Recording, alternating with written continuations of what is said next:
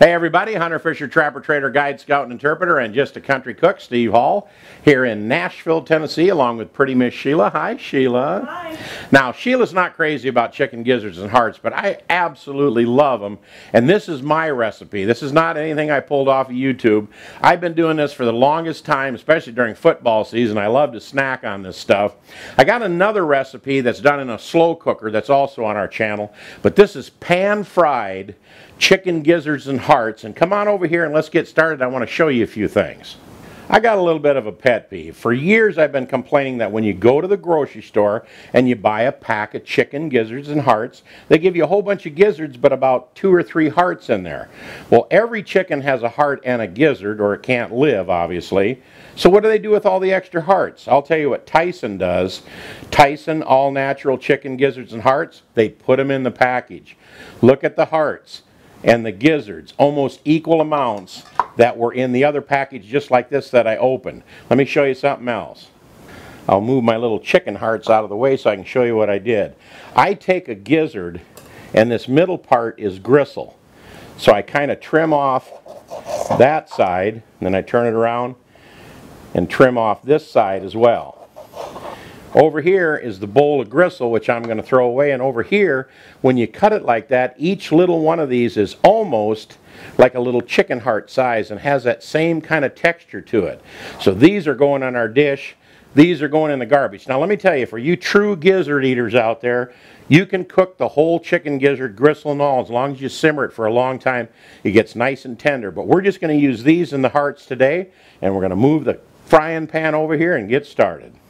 Well, I shot in the kitchen and washed my hands after handling that raw chicken. I got a little splash of oil in there. This is 1 stick of butter, and I'm going to put 3 of those 4 chunks in there. And then I'm going to add my onions. This is just 1 great big sweet onion chopped into little teeny pieces in there. And I also got 2 cups of diced mushrooms. That's why I'm using so much butter. Them mushrooms, they just suck that right up. And I got a complete chopped up green pepper. And I'm going to chop up this red pepper for you. In fact, what I'm going to do is I'm going to see if I can slide this thing over here enough to do this quick. Because I want to show you how I cut up these peppers. Because I just chop the top off, chop the bottom off, then you can just go right inside and make just 3 or 4 little cuts. That falls right out of there, and there it is, ready to dice up.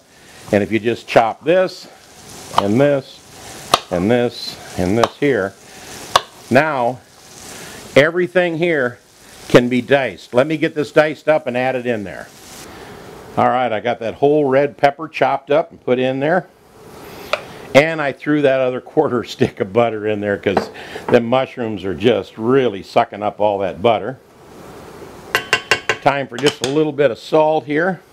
I'd say about a whole ½ a teaspoon, then you can always add to what you want to do. A little bit of pepper. And now I'll tell you something. I'm going to add 1 whole jalapeno pepper chopped up in here. And don't be afraid of jalapeno peppers, and I'll tell you why.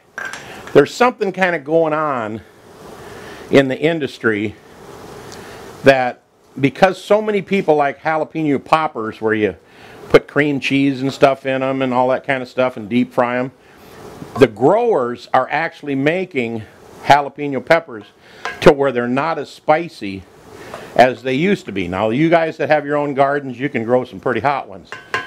But let me show you something. When you chop up a pepper, cut the top off, the crown, and then cut off the little end and take the seeds out of the middle. But see this? I can eat it like a green pepper. It's a little teeny bit spicy, but that, would you think that you could pick up a chunk of fresh jalapeno pepper and just chuck it in your mouth and chew it up? It doesn't really have any heat to it at all. A lot of great flavor, little teeny bit of heat, but nothing. I ain't kidding you. It's like eating green pepper. So don't be afraid to put those, the ones that you buy in the store, in your favorite dish. But I'll tell you one other thing. You see these? Mount Olive jalapeno slices. These babies got heat in them. Don't chuck them in and think you can do or dig one out of the jar and just eat it, because this will set your mouth on fire. These really have heat. So if you want to really turn up the wick on that, that's the one you want to put in for the heat. But the other ones, like I said, I just ate a couple chunks of that jalapeno pepper just like green pepper. It has no spice to it at all. It's really kind of weird. And I was discussing that with the guy that was stocking the shelves at Kroger. He said, because so many people are using those for jalapeno poppers, the growers are making them not as hot. So now it is time, a little bit left in that cup right there. It's time for our minced garlic. I'm going to put some of that in there, about a good tablespoon. This is going to get real good. Now I might, after this whole entire recipe is done, I might take part of that other chicken and put in there to put in some more chicken, but we're going to do that one package for this recipe now. Here's where you can decide if you want. I only got about a quarter of a cup of celery chopped up. Now I'm not big on celery on this dish. Now I love it in the Holy Trinity when you're cooking Cajun cooking, but on this dish I put it in there just because I like it if it's just a little bit of celery, like one stalk chopped up real fine. Alright, let me cook this down for a little bit and I'll be back with you. Because we're going to simmer this for an hour or two, we're going to go ahead and put the rest of our ingredients in, starting with a can of Campbell's cream of mushroom soup. Kroger's, Food Lion, I love all your products, but your cream of mushroom soup sucks. This stuff is the best of the best. If you're going to do all this and spend this much time, use Campbell's cream of mushroom soup. The flavor is so much better than the second-rate stuff on the shelf. It's worth the extra 25 cents difference on the price. We're going to put in 1 can of that. Then we're going to put in a half a cup of half and half in there. I started making this a long time ago. I just had a bunch of peppers and a bunch of stuff because I wanted to do something else with those chicken gizzards, and man, you can put this stuff on, like my Uncle Bob used to say, anything you want to prop it up on. Noodles, toast, anything. Straight up in a bowl. I just get a big scoop of it and sit at the chair and watch football game, and man, oh man, good stuff. So we got that in there. Now I'm going to go with a little more pepper. I'll tell you what, if I can't see pepper in my dish, whether I'm making coleslaw or a casserole or anything else, I add a little bit in there. If I can't see it, it's not enough. And pepper isn't that hot either. It's really got a lot of flavor, but it's just not that much heat. Now, oh man, thank you Tyson. They don't sponsor us, but look at all them chicken hearts that are in that package. And I'm trying to tell Kroger's, tell your guys to put that in there and I'll buy your brand. And here is all of our chicken gizzards with all of the little gristle parts cut out of them.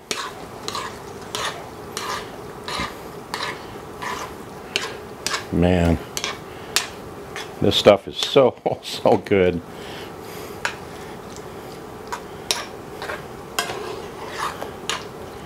Let me stir this for a little bit here and get it kind of leveled out.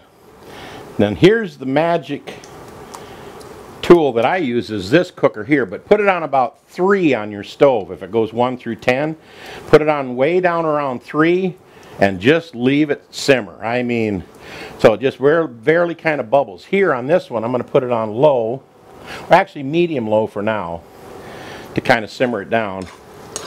And then I might even move it to low. But we're just going to leave this alone now that I got it all mixed in there.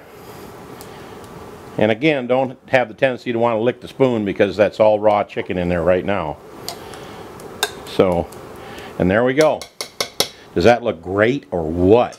Now some of you people out there that have never had chicken gizzards and hearts, give it a try. You're just absolutely going to love it. I'm going to let this simmer for a good hour and we'll be back. Our pan-fried chicken and gizzards have been simmering on the stove for about an hour. I took them in and put them on the stove in the kitchen, put it on number 3 because we were doing another recipe in here in the meantime. But man, this would be great on spaghetti. It would be great on noodles. I even got a couple slices of toast here that Sheila made, and that's what we're going to serve it up on right now. But come over here. Before I disturb this, I want you to see the surface of this. Take a look. Oh man, does this stuff look incredible or what? I want you to see it before I broke loose all these wonderful juices in here. This is just terrific stuff. Time to dish some of this stuff up here. Wow.